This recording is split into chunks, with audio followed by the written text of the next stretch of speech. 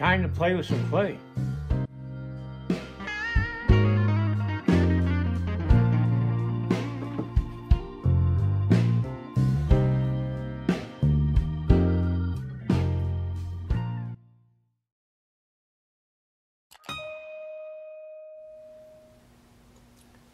Well, first of all, let me thank everybody that has been commenting on the video that I put up earlier today about the possibility that my channel may be shut down. I don't know.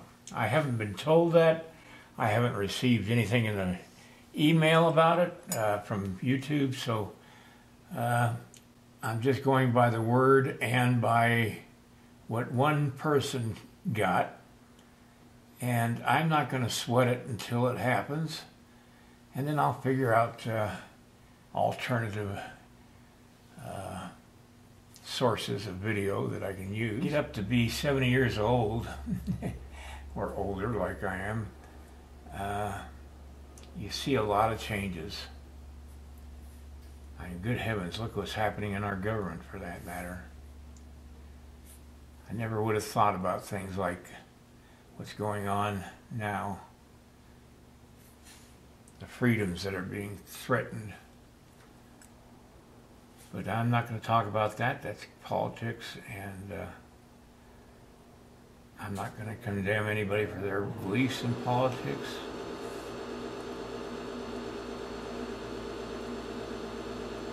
I'm just saying things change. Not always for the better. Anyway, I'm just filling in behind this Stratus that he would normally have over his shoulders to hold his quiver on, and I got to make it castable, so that's the reason why I'm doing this. Sorry about the background noise. The heater just kicked in.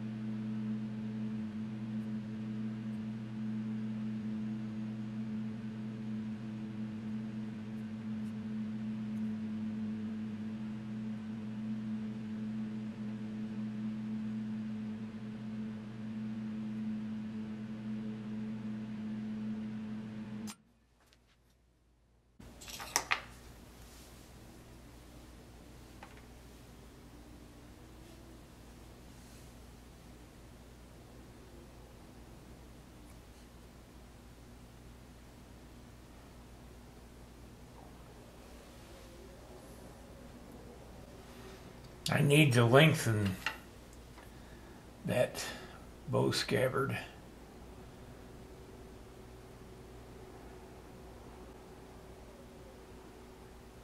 I need to put a armature in there to make it work. I want to come out about that far right there.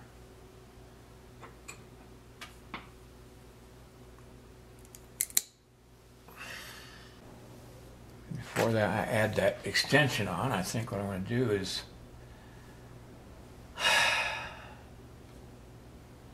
cut this robe off right there, because I don't like how that looks. It doesn't look natural.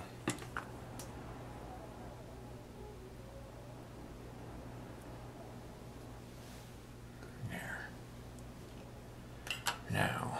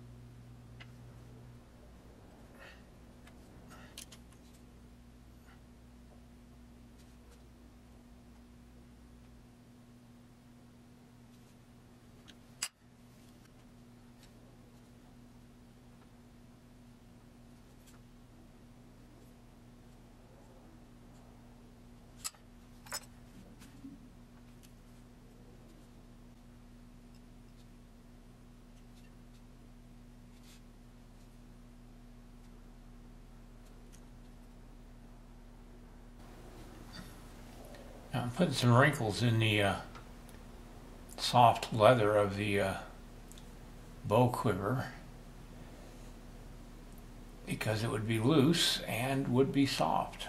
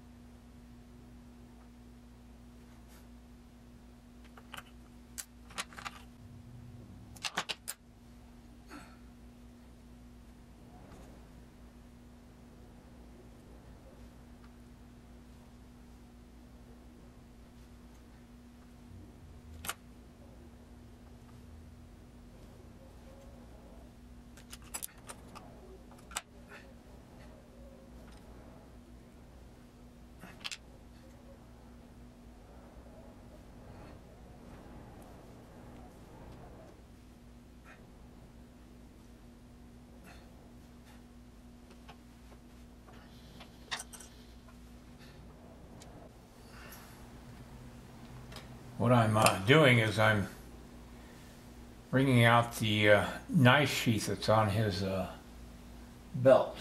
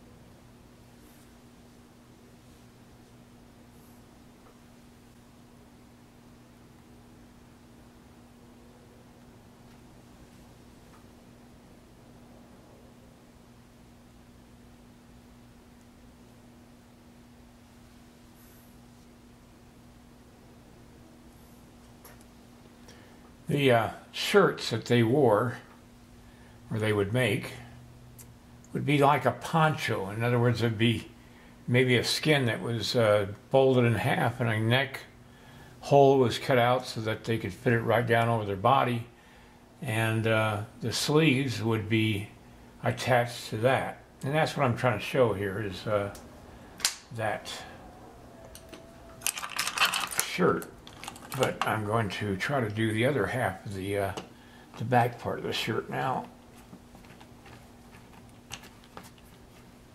I'm doing it this way so that there's some dramatic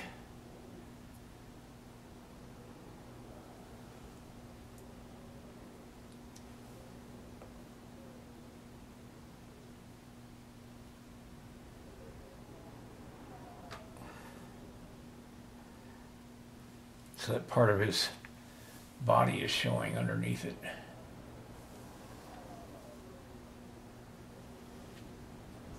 And when you color a bronze or patina the bronze, those textures and those differences in color really make the subject pop.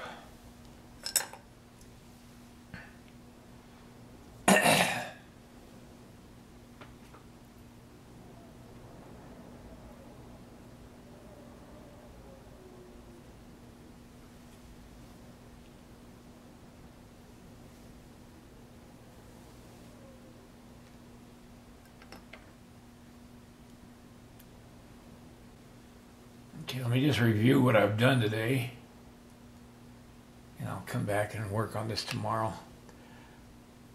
I've extended the length of the bow quiver quite a bit. I didn't like how short it was. I didn't like the view of that blanket, like it was a wing or something. It was kind of weird. And I wanted to bring it down and behind the quiver again, that he's been holding it through the night outside of his robe. Readjusted that blanket so that it looks like it's been pushed up on. Might do it a little bit more tomorrow, I don't know. The hand I haven't done anything on because every time I do something here I bang on this, and so any detail that I would have put into his hand would have been lost by now. I've brought out the shirt so that it fills in right behind the scabbard and the bow quiver, so that it'll be a little easier to cast. Still working on the wrinkles in this shirt. These shirts were made of brain-tanned deer hide, or if they were up in Canada, the blood or Blackfeet or Piegan warriors, their shirts might have been made of moose hide, which is a lot thicker than deer hide. Deer hide is real thin. And these rain-tanned leather shirts, I can't even describe how wonderful they are.